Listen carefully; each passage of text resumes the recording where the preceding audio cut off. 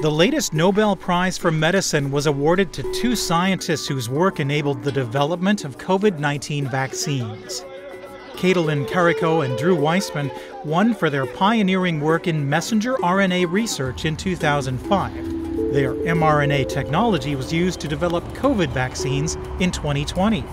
I'm not a Hollywood actor who loves to be in front of the audience and take credit for things like this. So, my job was to make a vaccine, and I did it. Because they don't have the knowledge, so they are just believing. And I would tell them, just believe me, that it is a very safe and very important vaccine.